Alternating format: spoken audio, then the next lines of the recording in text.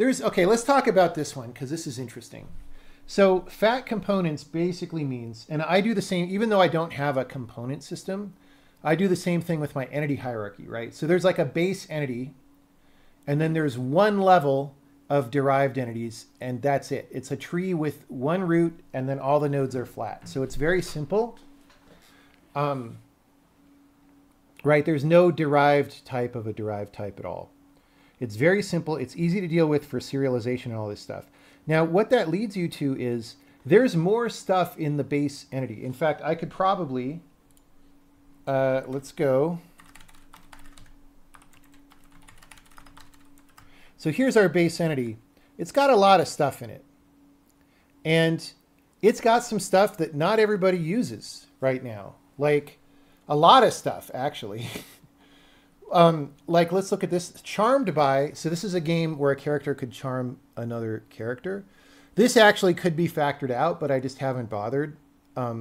Only monsters, there's one entity that's a monster type, and there's one entity that's a player type. Only monsters and players can be charmed, right? So the thing is, this is on the base entity, which means literally every entity, including non-interactive background meshes, has this member on it, okay? Isn't that terrible?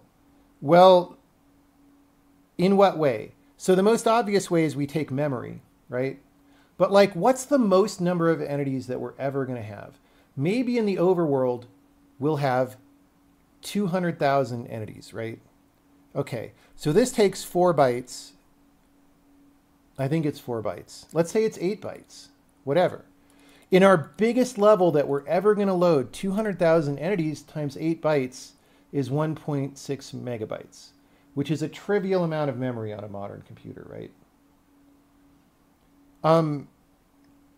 So like, who cares?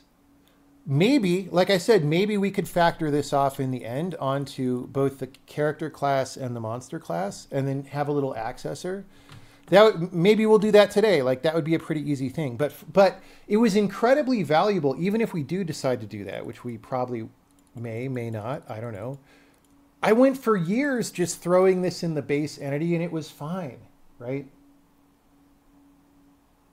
And then the other question is like, oh, doesn't it make your code more complicated? And I think the answer to that is it depends on how it's structured. Because if you have this object-oriented idea, which Rust still carries over, even though they kind of claim they're not really object-oriented like C++, I think, well, it depends who you talk to. I think it depends whether the individual Rust programmer likes object orientation, whether they will claim it is or isn't object-oriented.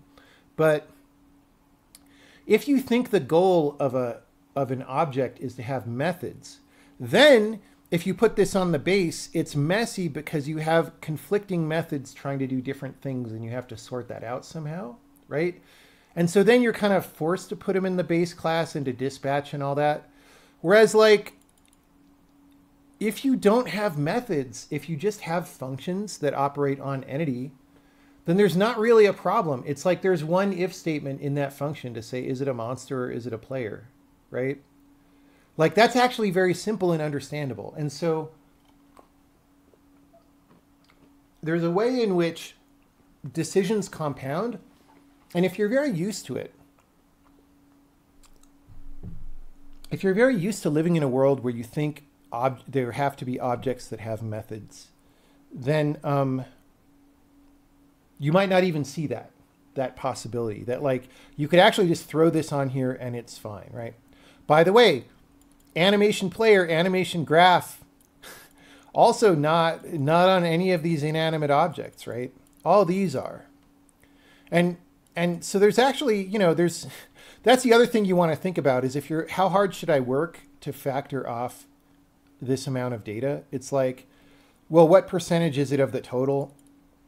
So let's say this rounds up to 8. We have 24 bytes out of, I don't even know, dude. Like, there's so many bytes here right now. This is probably going to go away, so we won't count that. But like all this, even if we factor it out, it's like a relatively small, and this doesn't even include undoable entity data, by the way. Let's look at that.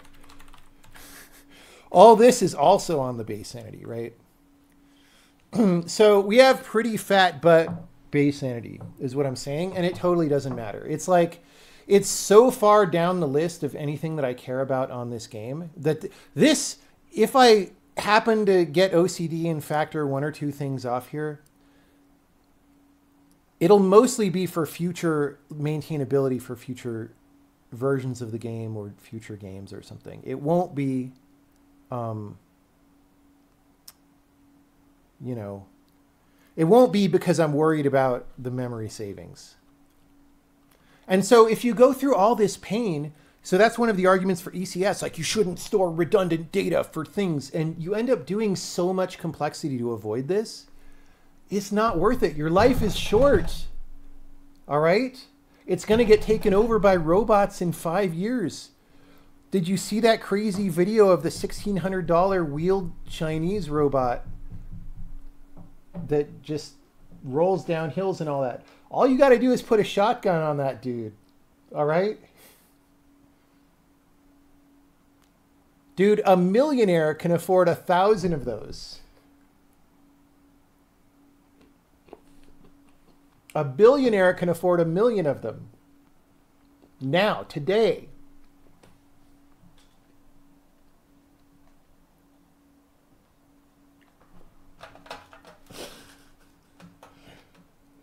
So don't do ECS, is what I'm saying.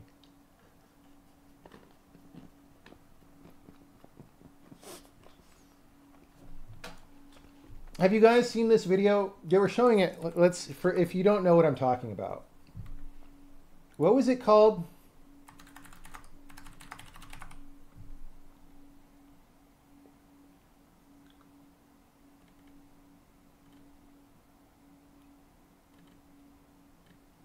Unitree. Okay, I think it was this one.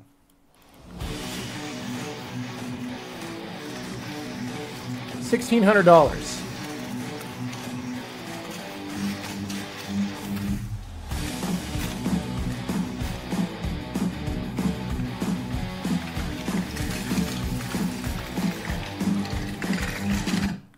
Notice, by the way, how the top is flat, right?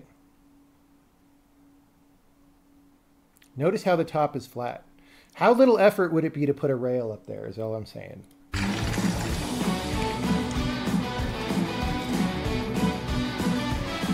It's almost as if it's designed to have things mounted on top, huh?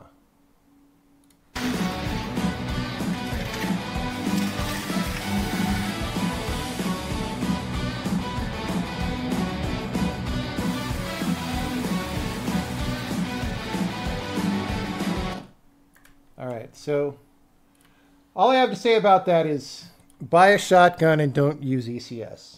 All right, life is too short.